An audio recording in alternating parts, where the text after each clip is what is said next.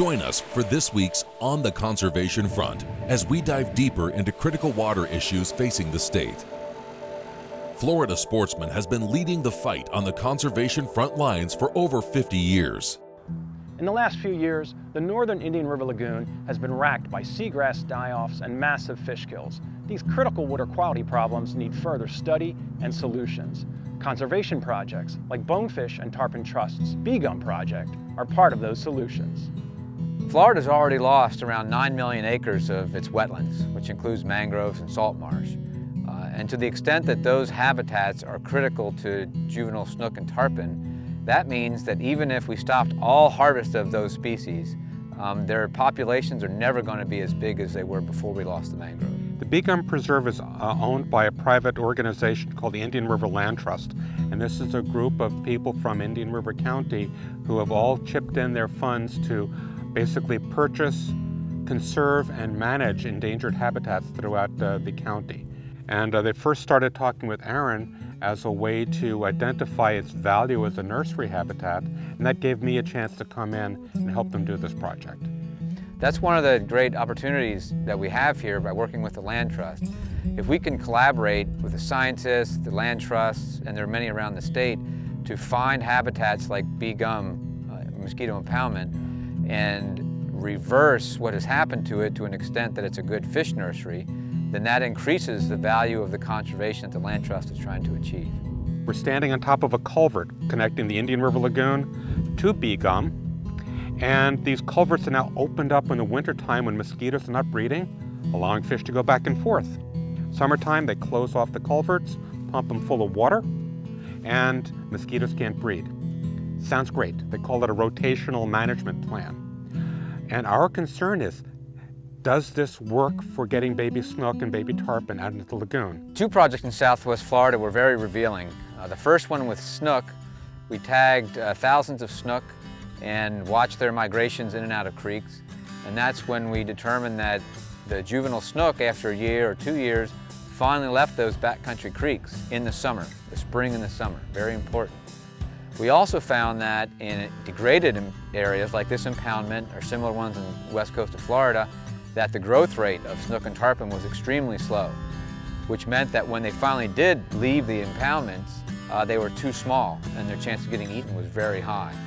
So you put those two together, and the degraded habitats are basically what we would call a sink for juvenile fish. They're disappearing down the drain rather than contributing to the population. So we took the research that we'd done in Charlotte Harbor on both tarpon and snook. We knew what natural systems were supposed to look like. And so we worked with the Indian River Land Trust, the Indian River County Mosquito Control District on Bee Gum to figure out how we could change how the water's managed here in order to make it hopefully a better nursery habitat. So the basic idea was pretty simple. Tag a bunch of fish, figure out where they're going, when they're going. So we're using these little PIT tags, passive integrated transponder. These are the same type of a tag that the veterinarian will put in your dog or your cat to help you identify that animal should the need occur. It's a tremendous technique for tracking individual animals, but it's not been used very much in salt water. Aaron and his group are the ones that determined how to adapt this to salt water. Right, so essentially what happens is this tag is a computer chip in glass. It doesn't have a battery, so it basically lasts forever. So when we put this into a fish, when that fish swims through a powered antenna, that antenna is essentially sending an electrical signal through the water. That powers the chip, which then sends back its ID code. So this is the same technology that you see in the automatic toll booth systems. If we have a narrow constriction area like a culvert or a creek mouth, we can stretch these antennae, say even 30 feet across the creek mouth, and pick up all the snook or any other tagged fish that swim through it. We were able to use information from research on snook and tarpon in Charlotte Harbor to understand how they use natural habitats. And that research showed us that during the summer, those juvenile snook and tarpon, after a year or two, would leave the natural habitats. So now we brought that information over to Bee Gum, an impoundment that is managed so that it's closed off from the estuary during the summer and opened to the estuary during the winter.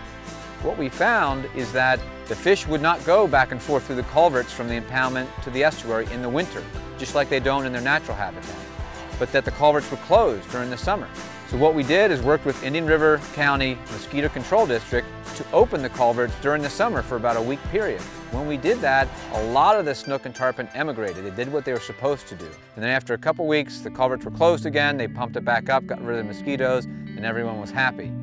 So now the plan is to take that and to start expanding it to other impoundments and figure out how we can best manage these altered habitats so that once again, they're productive nursery habitats for juvenile snook, tarpon, and other species that have huge economic value to the state of Florida. Another one of our big picture goals with this is to work with the state of Florida to incorporate habitat into fisheries management. Right now, that's not the case. Department of Environmental Protection manages habitat, and Fish and Wildlife Conservation Commission manages the fisheries. We all know that fish depend upon healthy habitats. If we can work with the state of Florida to start increasing the value of habitats like bee gum and other impoundments to make them more valuable, that's going to help them manage the fisheries. So big picture again here is to start working with the state, the counties, and everyone else to turn habitat back into the center of focus for fisheries habitat management. You know, what can Floridians and other people who may visit or fish in Florida do to support these projects and help these projects? One of the best things that people can do to help Bonefish Tarpon Trust identify and characterize habitats is tell us about where they find juvenile snook and tarpon. This is a good way for fishermen to take part in habitat conservation, to let us know where it is, when you caught the fish, those types of things. Just go to btt.org, you can contact us, and then we'll get working to expand our habitat map, and then turn that information around to work with the state and counties to start protecting and restoring more habitats.